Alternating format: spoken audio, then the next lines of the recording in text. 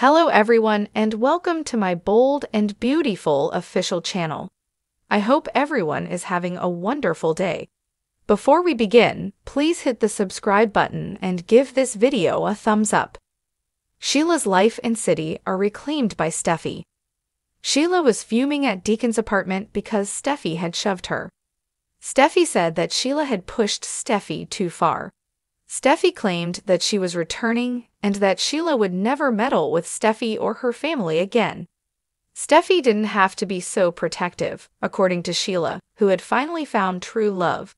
Sheila went on to say that she was well aware that she had a lot of work ahead of her. Steffy refused to believe it, claiming that Sheila was pure evil. Sheila said that she was in love and content, and that all she wanted was to live a regular life. Steffy remarked, "I thought Deacon was smarter than that." Deacon assured Steffy and her family that Sheila posed no danger to them. Sheila vowed not to endanger Steffy or her children.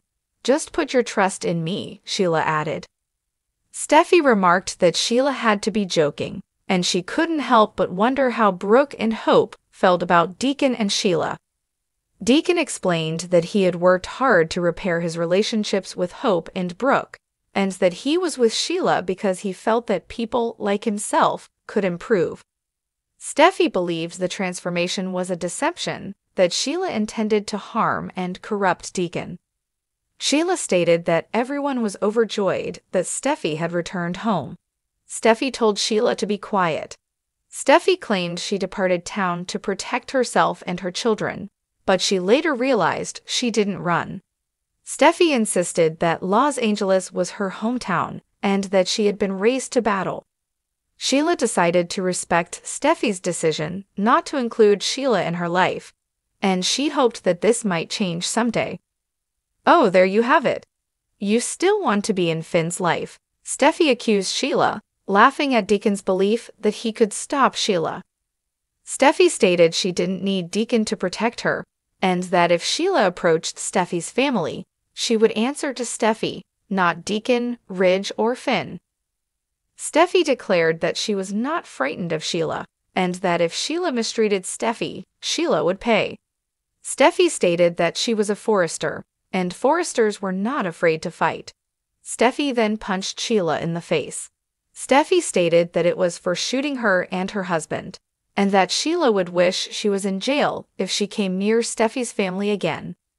Ridge was grateful that Luna had discovered Eric's old stapler in the CEO's office. Ridge stroked the stapler with Eric's initials and showed Luna the backside, which said, "Love Stephanie." Eric had received it as a gift from his wife when he first started the business. Ridge claimed he assumed he'd thrown it away and was relieved Luna had discovered it. Ridge flashed back to the day Eric noticed that the stapler had gone missing.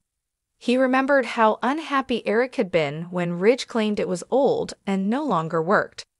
RJ, Brooke, and Katie discussed the incredible gift Ridge had given Eric, the gift of winning, at the design office. Brooke was confident that Ridge would make Eric's final days as beautiful as possible. Ridge, according to RJ, was preparing the CEO's office for Eric's triumphal return. Katie thought it was touching, and RJ stated he'd treasure the time he'd spent with Eric. Brooke noted that it was difficult for everyone, but no one's heart was breaking more than Ridge's. They talked about keeping Eric's identity a secret. RJ stated that Eric did not want to be perceived as weak or pitied. Brooke stated that they would do whatever they could to support and adore Eric.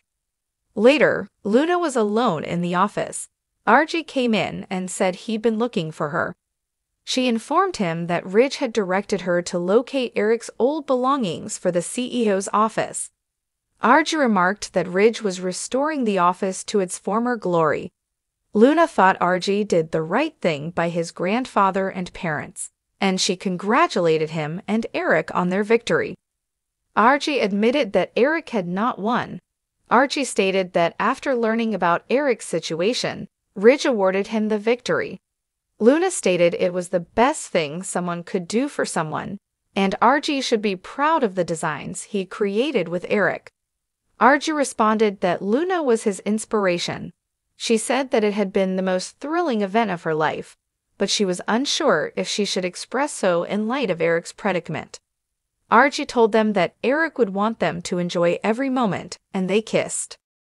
Donna told the coughing Eric in the showroom that he'd done everything he needed to do, and that it was time to call the doctor. Eric was adamantly opposed to doing so. He wanted to cherish every second of his triumph over Ridge. Eric recognized Ridge's brilliance and did not take the victory lightly, but it was time for Eric to regain his office and Forrester Creations. Eric remarked that he was no longer obsolete or destined to be abandoned. Donna responded that he had never been. "Damn near," he said, adding that it was all too simple to toss stuff away, out of date and broken items. "Like me," Eric said of the old stapler that hadn't meant anything to Ridge. "That is no longer the case. That's all there is to it. My name is Forrester Creations." They hugged after Donna agreed. Donna later spent time with her sisters. Donna was overjoyed with how nicely Eric's day had gone after he'd gone off to retake his workplace. Katie and Brooke exchanged looks. Ridge was arranging the last of Eric's crystal trophies in Eric's office. Eric came in, asking if he might still retake his office.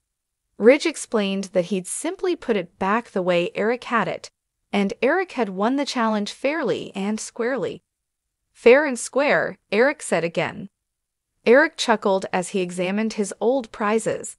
He selected a photograph of himself with a young Ridge. "Take a look at these memories. It's been a long journey," Eric remarked. Ridge responded that it was not quite over.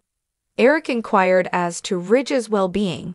Ridge admitted he didn't enjoy losing, but at least it was to the best. Eric agreed that he would have said something similar. Eric expressed gratitude to Ridge for the office decorations. Ridge praised Eric for molding him into the man he was. Ridge stated that he would never forget it. Ridge, according to Eric, had no idea what those 4 walls meant to him. It had been huge when Eric and Stephanie first purchased the building and established up shop. They'd set out to ignite the fashion business, and they'd succeeded. Eric claimed they dreamed behind that desk, fantasized of everything they wanted to accomplish, and he'd been hungry. The desk represented more than just his memories. It represented dreams and the future. Ridge said that there could be no future without a history, and he recalled being a child observing his father. Ridge had always wanted to be a designer even before he knew what it was. Ridge stated that Eric had given it to him and that he would keep it forever. Ridge, according to Eric, had it all that time. Eric believed that Ridge's legacy would outlast his, and that Ridge would be greater than him. Ridge stated that it was impossible. Eric said that it was not impossible. It would happen, just not right now. Ridge motioned for Eric to have a seat and enjoy his workstation. Ridge said he adored his father so much.